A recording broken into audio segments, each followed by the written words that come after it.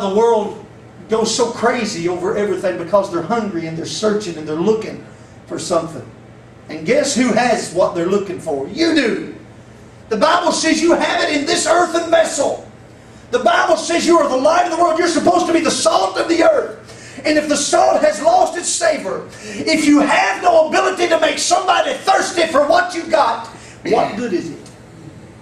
What good is it? Really? So we have Jesus giving us the Great Commission. We have Paul here in the Macedonian call. And listen, you might be able to listen to those calls today and ignore them. Many have. He's called many people to preach. Many people, anyone that's ever been saved, He's called to be a witness, and many people ignore that. Yeah.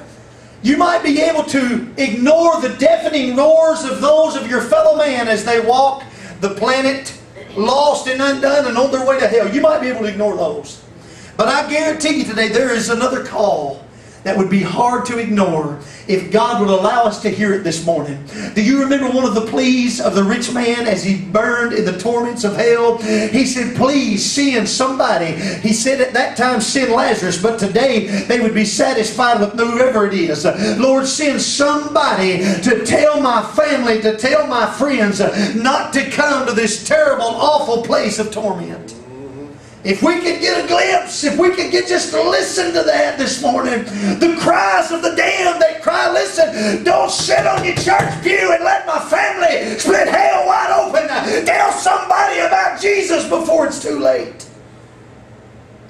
Now, there's a cry from hell today that pleads with the church. Please, tell somebody. Warn people about this awful place. I think if God would allow us to get a vision of that, if He would allow us to hear just a little bit of that this morning, we might not find that so easy to get rid of out of our mind. We might not find that so easy this morning, Brother Sleece, to ignore. Amen.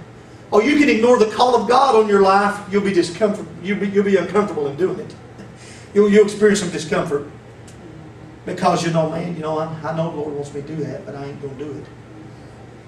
You can ignore those around you as they're lost and undone and on their way to hell.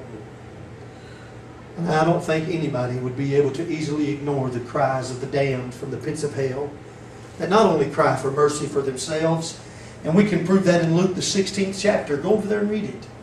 He wasn't just crying out. He did. He said, please send some water. I'm tormented. But He didn't stop there, Brother Sleece. He said, please send him. Send Lazarus to my brothers and tell them not to come to this awful place. Well, there's a cry that comes up from hell today. That's another reason we do what we do. Because there are untold millions that cry out.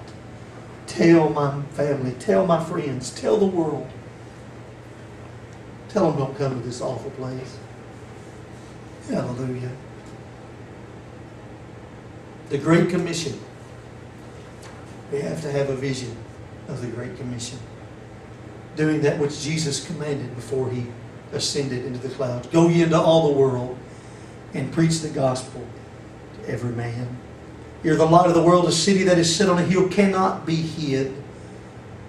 Matthew 5:15 says, neither do men light a candle and put it under a bushel, but on a candlestick, and it giveth light unto all that are in the house. Did you hear that? A man doesn't light a candle and just take it and hide it just for the light for himself. But the Bible uses the example of putting it on a candlestick, and then everybody in the house has the light. Oh my goodness, I wish we could get a vision this morning of taking the gospel. I'd never have to ask for another offering. I'd never have to send out another email asking people to send in an extra offering. I'd never have to put in the newsletter, we need partners, because people would be knocking down our doors. Here, I want you to take this. I want you to preach it on more radio stations. I want you to do more for the Lord. I want to be part of what's going on here. You're the light of the world. Let your light shine before men. Amen. Hallelujah. Fulfill the Great Commission. That is the charge given to the church.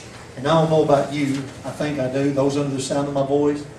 Especially those that are here. I know you better than those that are out there by way of radio, but I know you want to be a part of what God's doing in these last days.